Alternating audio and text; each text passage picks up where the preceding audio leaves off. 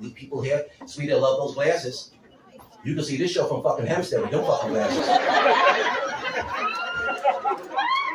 Niggas in Queens is waving at you like this. And them fucking glasses. But you got it going on. I like that. Like women taking care of themselves. You guys look great. You really do.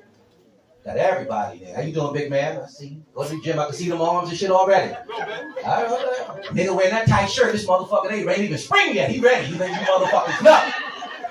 But that's good. Because I hate a motherfucker that wears tight shit, right? And they forgot to work out.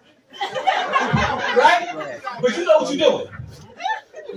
I still got all that choked up here, but I be holding my stomach in now. When you pass 50, I hold my shit in, you know what I mean?